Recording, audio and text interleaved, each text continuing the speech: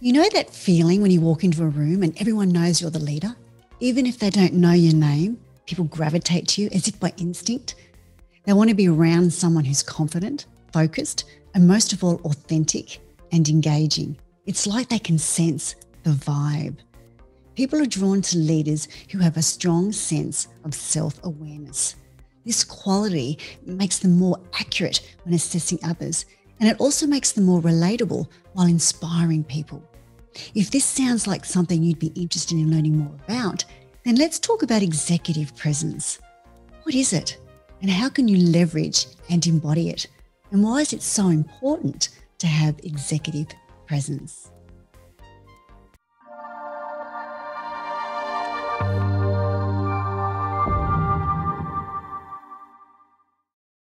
Executive presence isn't new. However, it's one of those things that's hard to define for a lot of people, and it's become a hot yet mystical topic. So what exactly is executive presence? It's the ability to present the image of yourself in a way that inspires trust, credibility, and poise. It's the it factor, a potent combination of confidence, authenticity, and having influence that convinces others that they're in the presence of someone who's going places, that you have what it takes to be a leader in charge. And the way that I define executive presence is how well you signal leadership and cultivate leadership to others. There's actually 3 components of executive presence: how you act, how you look, and how you speak and communicate.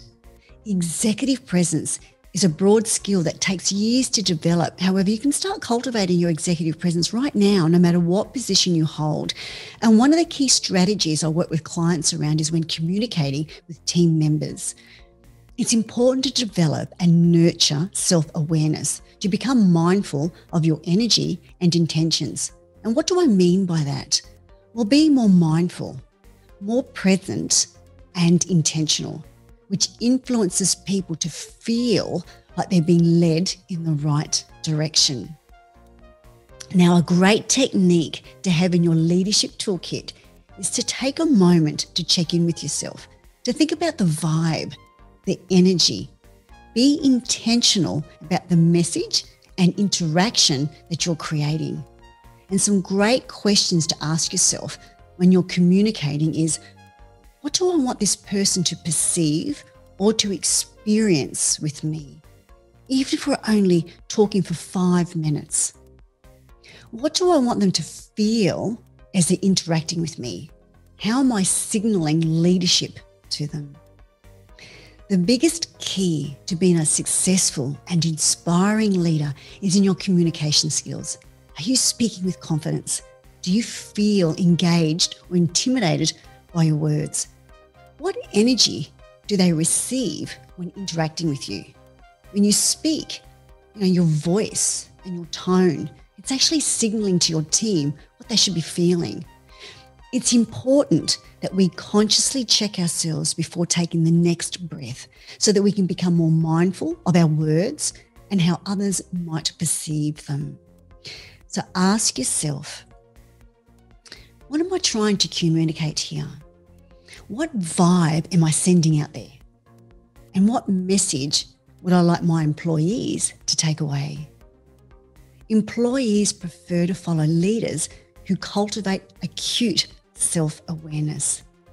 The next time that you're having an interaction with team members or co-workers, just take a moment to check your executive presence and ask yourself, what messages are you signaling that they are receiving from you? This will help them understand your intentions better and increase their confidence while interacting with you. And at the same time, you're engaging and inspiring people and effectively increasing productivity, performance, and profits. It's important to be mindful of the subconscious messages and signals that we send out when we're communicating with teams and employees. I'm Lai Tatters, Transformation Leadership Coach and Hypnotherapist. I hope this has served you well today. If you want more information on how we can work together and develop what you're signaling about leadership Click the link now or send me a direct message, and I look forward to connecting with you.